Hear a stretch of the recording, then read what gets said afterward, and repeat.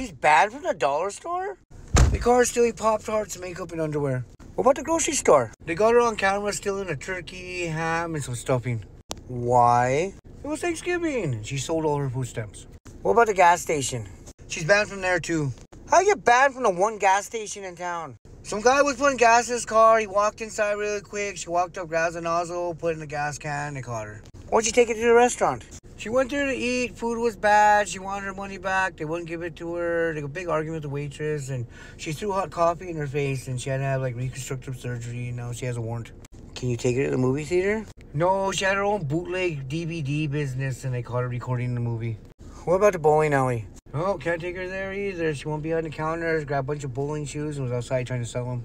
She's banned from every place in town. What are you going to do on Valentine's Day?